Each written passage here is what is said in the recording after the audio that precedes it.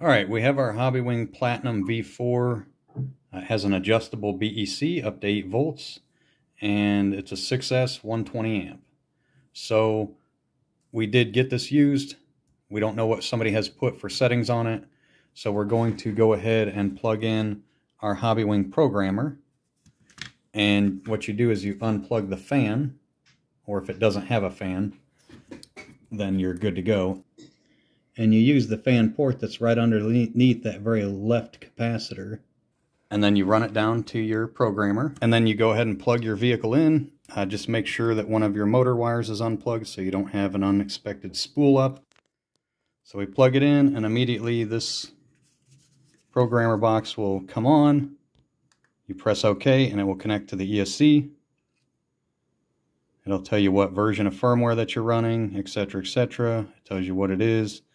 So we see that this gentleman had it in Heli Store Governor mode, which I don't use that. So we actually want to change that value.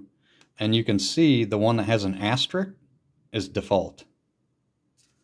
So we can say OK to that. We're going to go to the next item, a 6-cell LiPo.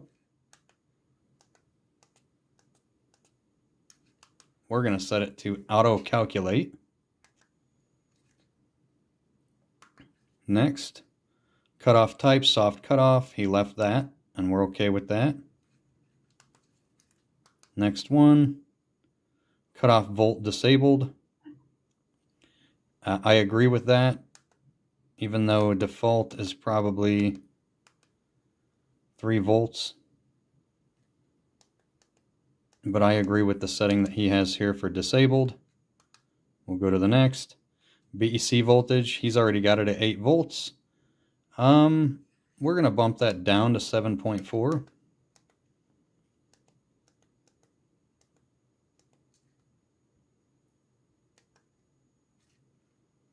Again, if you don't have 8-volt servos, this would have burned up your servos.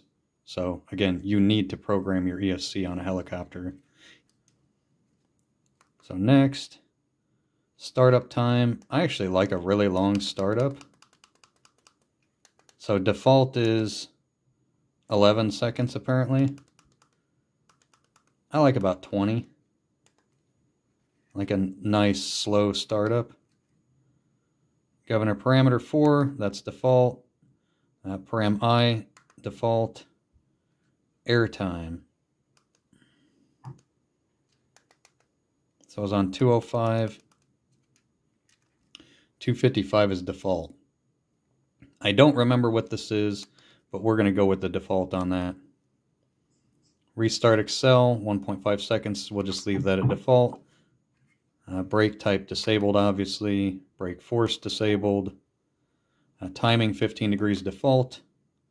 Motor rotation, for now we're going to leave it at clockwise because we don't know yet. But you can also just switch 2 of the wires, any 2. We'll leave that at default.